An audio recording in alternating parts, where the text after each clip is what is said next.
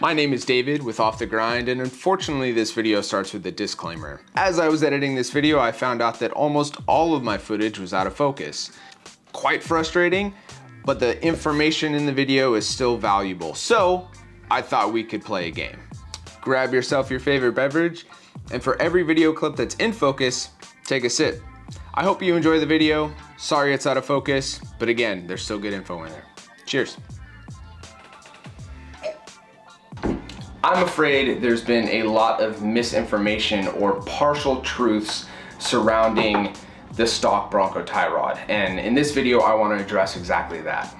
We've all heard that the Bronco tie rods are the weak point, specifically where the inner tie rod meets the outer tie rod at this threaded portion of it. That's a very weak point in the tie rod. And that's a fact. What people don't say is it's designed to be the weak point in the steering system on the Bronco. When engineers are designing a system, one of the things that they have to think about is what is the failure point in this specific system? What is gonna go out first? So the Ford engineers designed the tie rod to be the weak point in the steering system because it's easy to change, parts are cheap, and easily accessible. What no one talks about is the steering rack, which is truly the weak portion of the Bronco steering. The steering rack is a cast aluminum. It's very thin. It breaks at the end cap most commonly, and the second most common place for it to break is on the pressure bearing housing that keeps the steering column in mesh with the actual steering rack. If I got those terms wrong, I apologize, but that's my understanding of that. The end cap is not a super uncommon thing to break. Mind you, this is all under load, right? So if you're trying to turn your wheel past an immovable object, that's when people see these failures.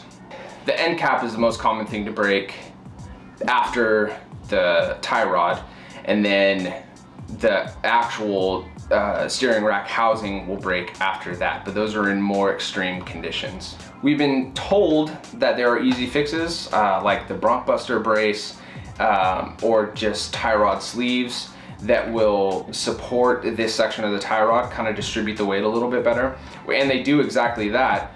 But what you're doing by doing this without doing this is you're now making this the weak point in the system. Also, this is a Band-Aid. This is not, I ran this for a while because I was uneducated.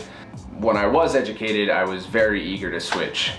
So sleeves or braces for the tie rods are not a good solution. They are a good backup solution. I will likely put these on my stock tie rods and maybe run that if I ever have a tie rod failure, which I don't think I will, given the new setup that I'm gonna talk about in a minute. But these are a Band-Aid fix. They are not a permanent fix, and these are $400. Also around the $400 price point are these Icon heavy-duty tie rods for the Bronco. You can see right off the bat, the tie rod end is much thicker. The actual threading is almost double the size, but your inner tie rod is also beefed up. So, what is the proper solution for this if you're gonna tackle it? I think there's a couple things you could do. One, you could leave them alone, know that they're gonna break on a trail at some point, and carry spare tie rods. I would, if you're not gonna do anything with the steering rack, I would not do anything with the tie rods, because again, you're putting the weak point on the steering rack. If the steering rack breaks, that's a full replacement. You're not driving for a while. So if you don't plan on addressing the steering rack, I would say don't mess with the tie rods. So solution number one. The second solution, and the solution that I'm choosing, is the upgraded Icon tie rods and then a steering rack end cap from 74 Weld. This piece is billet aluminum. It's really light and it is gorgeous. They did an absolutely stunning job on this piece. So I'm pretty stoked just to have it on the vehicle, but this is also so much stronger. Billet aluminum and thicker as opposed to a thin cast aluminum. I'll show you all that later, but this is a drastic upgrade from what comes stock and will alleviate a lot of the breakages you see. This piece alone is $1,000, so this is not a cheap solution, but this is the best, most reliable solution. Also, going this route, one of the things you have to do is an alignment. Steering or suspension, you always have to get an alignment if you're messing with that stuff.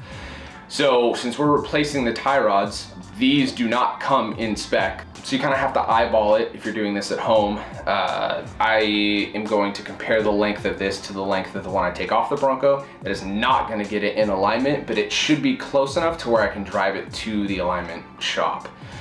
So that's something you need to consider when addressing these things, which is also why this appeals to a lot of people, because you don't have to do that.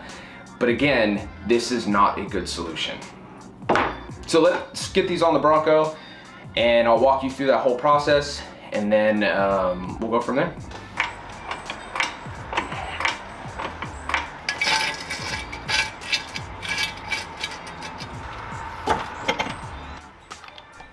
First things first, get the vehicle in the air and supported, then remove the tire. Once the tire is removed, turn the steering wheel to the side of the vehicle that you're working on.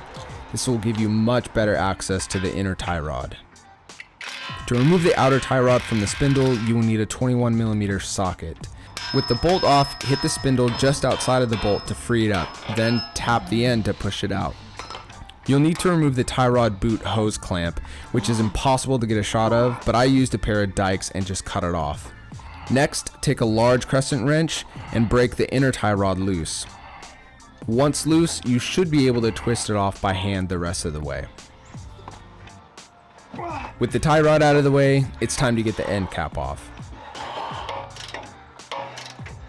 There are two bolts holding the steering rack in place. The passenger side bolt will need to be removed completely, while the driver's side can just be loosened. After that, there are 7 T30 torque screws, one of them facing the opposite direction. I just used the little 1/4-inch drive ratchet and had plenty of space to get in there to remove all of them. If the steering rack isn't moving around enough for you to be able to get in there, loosen the driver's side bolt a little bit more. With all 7 bolts removed, it's time to get the end cap off.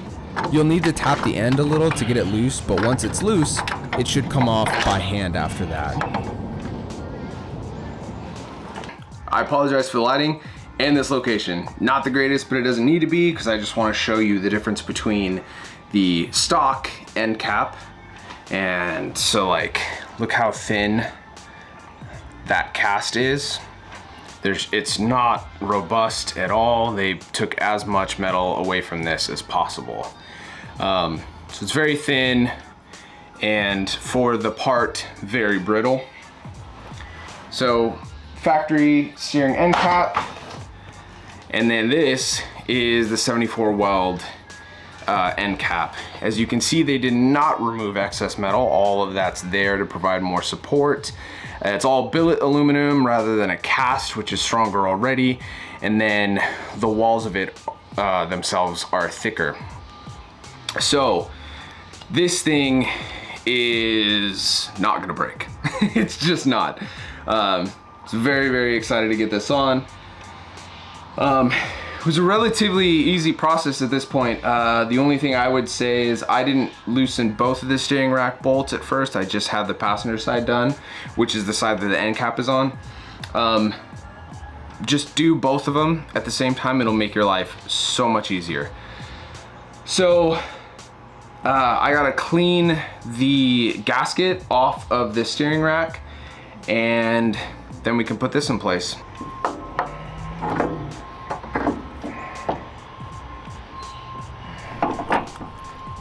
Put some RTV on the new end cap and slide it back onto the steering rack.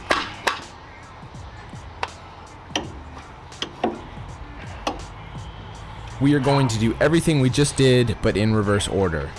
So put the 7 bolts back in.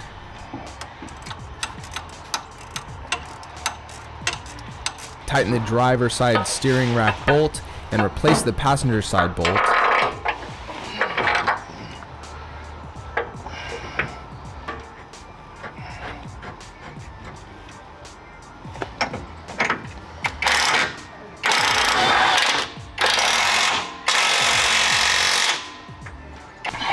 screw on the new tie rod to the steering rack.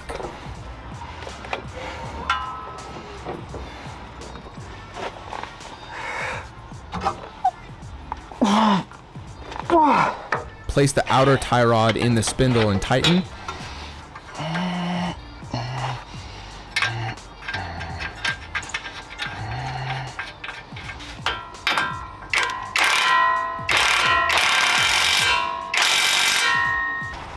Then throw the wheel back on. All torque specs will be listed in the description.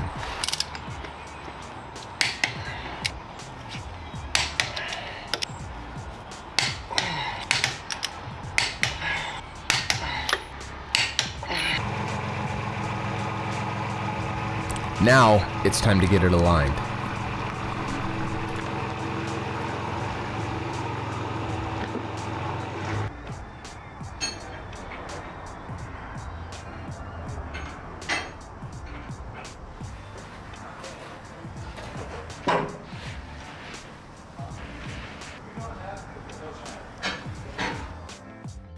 Well, I need a refill.